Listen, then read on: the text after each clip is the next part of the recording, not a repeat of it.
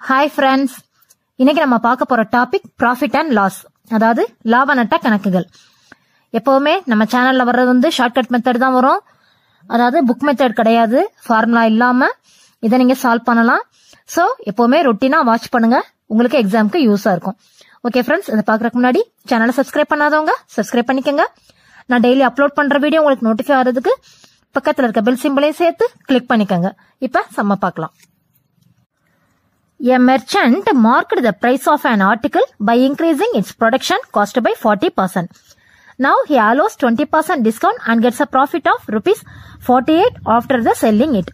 The production cost is, அதாவது ஒரு வியாபாரி வந்து ப்ரொடக்ஷன் ரேட்டை விட 40% அதிகமா வைக்கிறாரு, அதுக்கப்புறம் வச்ச பின்னாடி 20% டிஸ்கவுண்ட் 20% தள்ளுபடி அப்படின்னு சொல்லி விற்கிறாரு. அப்படி விற்கும் போது அவருக்கு 48 ரூபாய் லாபம் கிடைக்குது.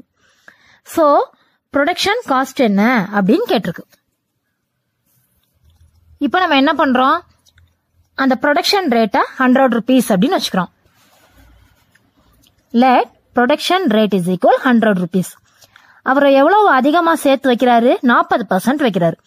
சோ 100 rupees அப்படின்னா இன்க்ரீசிங் 40% இஸ் ஈக்குவல், நம்ம வந்து அந்த ப்ரொடக்ஷன் ரேட்டை 100 rupees அப்படின்னு வச்சிருக்கோம். சோ 40% அதிகமா வைக்கிறாரு, அப்ப 100 + 40 இஸ் ஈக்குவல் 140. அதுக்கப்புறம் என்ன பண்றாரு, 20% டிஸ்கவுண்ட் அப்படின்னு வைக்கிறாரு. எவ்வளவுக்கு, இந்த 140 rupeesக்கு. அப்ப 20% டிஸ்கவுண்ட் அப்படின்னா 140 rupeesக்கு எவ்வளவு வருது, 140 × 20/100 பார்த்தோம்னா 28 rupees. சோ அந்த 140ல 28 மைனஸ் பண்ணோம்னா, அந்த டிஸ்கவுண்ட்டை மைனஸ் பண்ணோம்னா 112. அப்ப 100 ரூபாய் பொருளை 40% ஏத்தி வச்சு 140 அப்படின்னு போட்டு அதுக்கப்புறம் தள்ளுபடி நீக்கி 112 ரூபாய் வருது கடைசியா உள்ள வேல்யூ. அதாவது நம்ம 100 ரூபான்னு வச்சோம்னா ஏத்தி வச்சு தள்ளுபடி போக 112 ரூபாய் வருது. அப்ப அவருக்கு எவ்வளவு லாபம் கிடைக்குது, 100 ரூபான்னு வச்சோம்னா ப்ராஃபிட் வந்து எவ்வளவு கிடைக்குது, 112 ரூபாய்க்கு கடைசியா விற்கிறாரு. அசல் வந்து 100 ரூபாய், அப்ப 112ல 100 கழிச்சோம்னா 12 ரூபாய். அப்ப 100 ரூபாய்க்கு 12 ரூபாய் கிடைக்குது அவருக்கு. இது நம்ம வச்ச 100 ரூபாய்க்கு தான் இந்த 12 ரூபாய் கிடைக்குது. ஆனா அவருக்கு எவ்வளவு கிடைக்கும் அப்படின்னு போட்டிருக்கு, 48 ரூபாய் கிடைக்கும் அப்படின்னு போட்டிருக்கு. சோ 100 ரூபாய்க்கு 12 ரூபாய் அப்படின்னா எவ்வளவு ரூபாய்க்கு 48 ரூபாய். That's all. நம்ம சேனல்ல எல்லாமே ஒரே மெத்தட் தான். இதுக்கு இது அப்படின்னா இதுக்கு எவ்வளவு, இவ்வளவுக்கு இவ்வளவு அப்படின்னா இவ்வளவுக்கு எவ்வளவு. That's all. எல்லாமே நமக்கு இதே மெத்தட் தான், நம்ம எல்லா டாபிக்குமே மேக்சிமம் டாபிக். சரியா? அப்ப 100க்கு 12 ரூபாய் அப்படின்னா எவ்வளவு ரூபாய்க்கு, 48 ரூபாய். இப்ப எப்பவும் போல கிராஸ் ரோல 2 நம்பரை மேல போடுறோம், பேலன்ஸ் இருக்க ஒரு நம்பரை கீழே போடுறோம். சோ 100 × 48/12. இதையே கட் பண்ணோம்னா மேல 4 வரும், அப்ப 4 × 100 400. சோ அவருடைய அசல் ரேட் வந்து ரூபாய் 400. அப்ப option C. If the profit on selling an article for rupees 425 is the same as the loss on selling it for rupees 355, then the cost price of the article is, அதாவது 2 பொருள் வாங்கி விக்கிறாரு, ஒரு பொருளை 425க்கு விக்கிறாரு, ஒரு பொருளை 355க்கு விக்கிறாரு. ஆனா 425க்கு விக்கிறது வந்து ப்ராஃபிட் கிடைக்குது, 355க்கு விக்கிறது லாஸ் கிடைக்குது. ஆனா ஒரே அளவு ரூபாய் தான் ப்ராஃபிட் ஆகும் லாஸ் ஆகும் கிடைக்குது. சோ அவருடைய காஸ்ட் பிரைஸ் என்ன, அந்த பொருளுக்கான அடக்க விலை என்ன அப்படின்னு கேட்டிருக்கு. இப்ப அந்த ஆர்டிக்கல் எக்ஸ் ருபீஸ் அப்படின்னு வச்சுக்குவோம், அந்த ப்ராஃபிட்டுக்கு விற்கிறது இல்லைன்னா லாஸ்க்கு விற்கிறது ஒய் ருபீஸ் அப்படின்னு வச்சுக்குவோம். சோ இது வந்து இப்ப profit விற்கிறாரு, so X plus Y is equal 425. இது லாஸ்க்கு விற்கிறாரு, நம்ம ப்ராஃபிட் ஆர் லாஸ் ஒய் அப்படின்னு வச்சிருக்கோம். So X minus Y is equal 355. இப்ப என்ன பண்றோம், X plus ஒய்யும் X minus ஒய்யும் add பண்றோம். ஆட் பண்ணும்போது minus Y plus Y cut ஆயிரும். சோ 2x இது ரெண்டே ஆட் பண்ணோம்னா 780. 2xக்கு வேல்யூ 780 அப்படின்னா எக்ஸுக்கு வேல்யூ 390. சோ எக்ஸ் அப்படிங்கறது என்ன, இந்த ஆர்டிகளுடைய ரூபாய். இப்ப இங்க என்ன கேட்டிருக்கு, காஸ்ட் பிரைஸ் தான் கேட்டிருக்கு. சோ இந்த அவருடைய அந்த ஆர்டிகளுக்கான காஸ்ட் பிரைஸ் வந்து 390. நமக்கு இந்த சின்ன ஸ்டெப் கூட தேவையில்லை. இந்த மாதிரி கேட்டால் இந்த 355யும் இந்த 425யும் ஆட் பண்ணிட்டு 2ஆல டிவைட் பண்ணா போதும். டிவைட் பண்ணிட்டோம்னா ஆன்சர் வந்துடும்.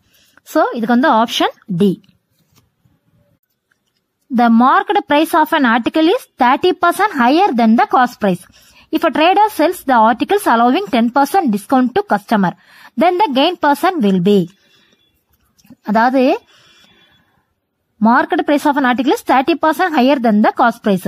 அவரோட அடக்க விலையிலிருந்து 30% அதிகமா விக்கிறாரு, 30% அதிகமா வைக்கிறாரு.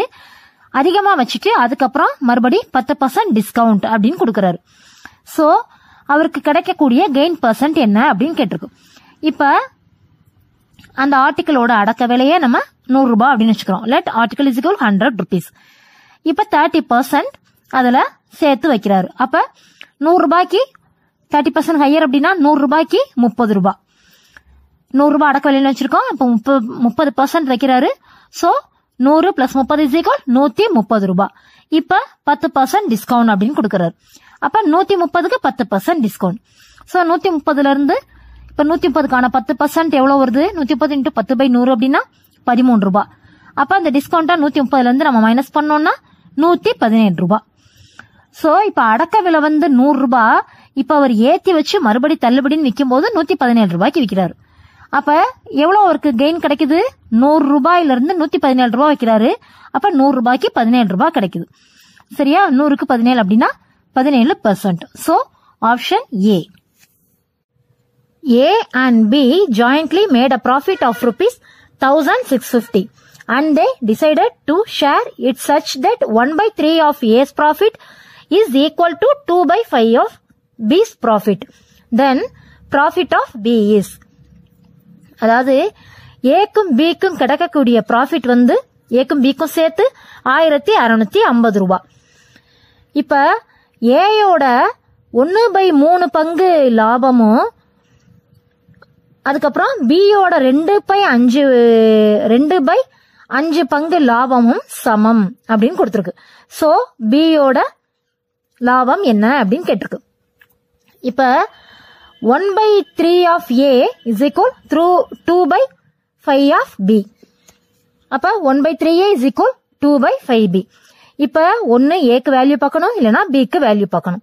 இப்ப ஏக்கு பார்த்தோம்னா இந்த 1/3 இருக்கிறது இந்த சைட் போகும்போது 3 மாறும்.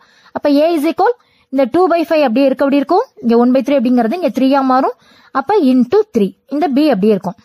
2/5 into 3B is equal, இப்ப 2 and 3 into பண்ணோம்னா 6. அப்ப 6/5B. இப்ப இங்க ரெண்டு பேருக்கும் ஏக்கும் பிக்கும் கிடைக்கக்கூடிய ப்ராஃபிட் ரெண்டு பேருக்கும் சேர்த்து 1650 ரூபாய் போட்டிருக்கு. அப்ப profit of A plus B is equal 1650. இப்ப ஏக்கு என்ன கொண்டு வந்திருக்கோம்? A is equal 6/5B. So ஏக்கு பதில் இத சப்ஸ்டிட்யூட் பண்றோம். அப்ப 6/5B plus B is equal 1650. So 6/5B யும் 1B யும் பிளஸ் பண்ணோம்னா 11/5B is equal 1650. அப்ப B க்கு வேல்யூ பார்த்தோம்னா இந்த 11/5 இந்த சைட் போகும்போது மாறும். அப்ப B is equal 1650 into 11/5 வந்து 5/11 மாறும். சோ இப்ப இதையும் கட் பண்ணோம்னா 150.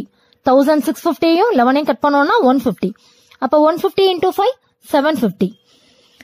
இப்ப இது B யோட ப்ராஃபிட். இப்ப A யோட ப்ராஃபிட் வேணும் அப்படின்னா டோட்டல் ப்ராஃபிட் வந்து 1650. அதுல இருந்து B யோட ப்ராஃபிட்ட மைனஸ் பண்றோம். மைனஸ் பண்ணா ஏக்கு கிடைக்கக்கூடிய ப்ராஃபிட் வந்து 900 rupees. இங்க கேட்டிருக்கிறது B யோட ப்ராஃபிட் தான் கேட்டிருக்கு. சோ B யோட ப்ராஃபிட் வந்து 750. So option B. So option B. Due to 25% fall in the rate of eggs, one can buy 2 dozen eggs more than before by investing rupees 162. The original rate per dozen of the egg is. அதாவது முட்டையோட விலை 25% தள்ளுபடி கொடுக்கும்போது ஏற்கனவே என்ன dozen வாங்கினாங்களோ அதை விட 2 dozen அதிகமா வாங்கலாம் இந்த 162 ரூபாய்க்கு. சோ அந்த ஆல்ரெடி இருந்த அந்த ஒரிஜினல் ரேட் என்ன, பெர் டசன் எக் அதோட ஒரிஜினல் ரேட் என்ன அப்படின்னு கேட்டிருக்கு. இப்ப ஏதோ ஒரு குறிப்பிட்ட டசன் எக் வாங்கியிருப்பாங்க இந்த 162 ரூபாய்க்கு. அந்த குறிப்பிட்ட டசனை நம்ம எக்ஸ் அப்படின்னு வச்சுக்கிறோம். Let number of dozen is equal X. இப்ப 100% ரேட் சரியா, அதாவது 162 ரூபாய் தான். 100% ரேட் இருக்கையில எக்ஸ் டசன் வாங்கியிருக்காங்க. இப்ப 25% டிஸ்கவுண்ட் கொடுத்தாச்சு. 25% டிஸ்கவுண்ட் அப்படின்னா 75% ரேட் தான் இருக்கு. 100% ரேட் இருக்கையில எக்ஸ் டசன் வாங்கியிருக்காங்க.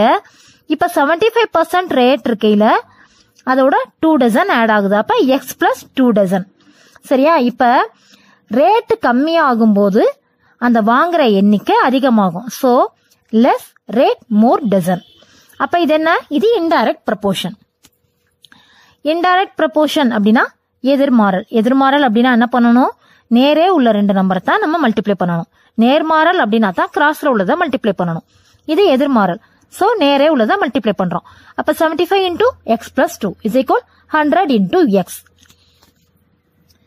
இப்ப இதை மல்டிப்ளை பண்ணோம்னா 75x plus 150 is equal 100x. இப்ப இந்த 75x இந்த சைடு கொண்டு வரோம். அப்ப மைனஸ் ஆகுது. சோ 100ல இருந்து 75 மைனஸ் பண்ணோம்னா 25.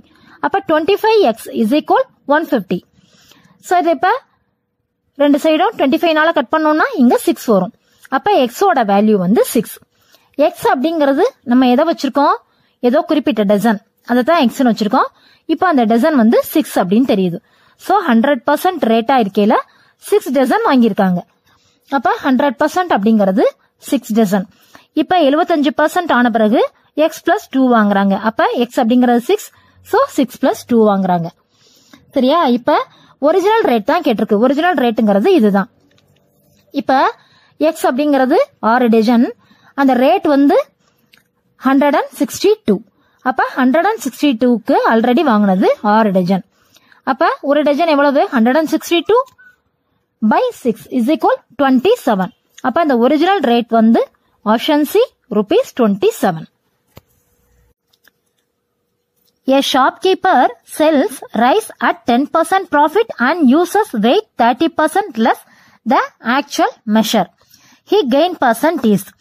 அதாவது ஒரு வியாபாரி அரிசிய 10% ப்ராஃபிட் வச்சு விற்கிறாரு. அதுக்கப்புறம் அந்த வெயிட் போடும்போது 30% கம்மியாவும் போடுறாரு. சோ அப்படி போடும்போது அவருக்கு கிடைக்கக்கூடிய கெயின் பர்சன்ட் என்ன அப்படின்னு கேட்டிருக்கு. இப்ப நம்ம என்ன பண்றோம்? 100 கிராம் ரைஸ் 100 rupees அப்படின்னு வச்சுக்கிறோம். Let 100 gram rice is equal 100 rupees.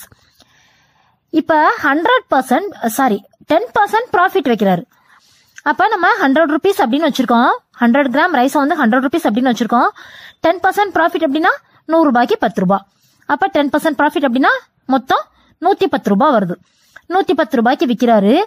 ஆனா அந்த அளவு என்ன பண்றாரு? கொடுக்கக்கூடிய அளவை 30% கம்மியா தான் கொடுக்கறாரு. சோ 100 கிராம் ரைஸ் கொடுக்கறதுக்கு 30% கம்மி அப்படின்னா 70 கிராம் ரைஸ் தான் கொடுக்கறாரு. 30% வெயிட்லெஸ் இஸ் ஈக்குவல் 70 கிராம். சரியா? 100 கிராம் கொடுக்கணும். அப்ப 70 கிராம் தான் கொடுக்கறாரு.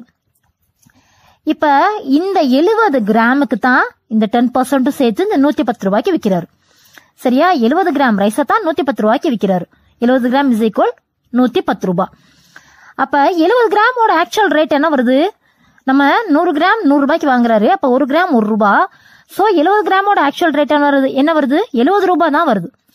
அப்ப இந்த 70 ரூபாய்க்கு உண்டான ரைஸை தான் 110 ரூபாய்க்கு விற்கிறாரு. சரியா? 110 ரூபாய்க்கு வித்தா அவருக்கு எவ்வளவு லாபம் கிடைக்குது? 70 கிராம் ரைஸ் வந்து அவருக்கு 70 ரூபாய், அதைத்தான் 110 ரூபாய்க்கு விற்கிறாரு. சோ 40 ரூபாய் லாபம் கிடைக்குது. அந்த 40 ரூபாய் எவ்வளவு கிடைக்குது? இந்த 70 ரூபாய்க்கு கிடைக்குது. சோ 70 ரூபாய்க்கு 40 ரூபாய் லாபம் அப்படின்னா பர்சன்ட் அப்படின்னாலே 100க்கு. அப்ப 100க்கு என்ன? Question mark. எப்பவும் போல நமக்கு ஒரே மெத்தட் தான். 70க்கு 40 ரூபாய் லாபம் அப்படின்னா 100க்கு எவ்வளவு? Question mark. இப்ப எப்பவும் போல கிராஸ்ல உள்ள ரெண்டு நம்பரை மேல போடுறோம், பேலன்ஸ் இருக்க ஒரு நம்பரை கீழே போடுறோம்.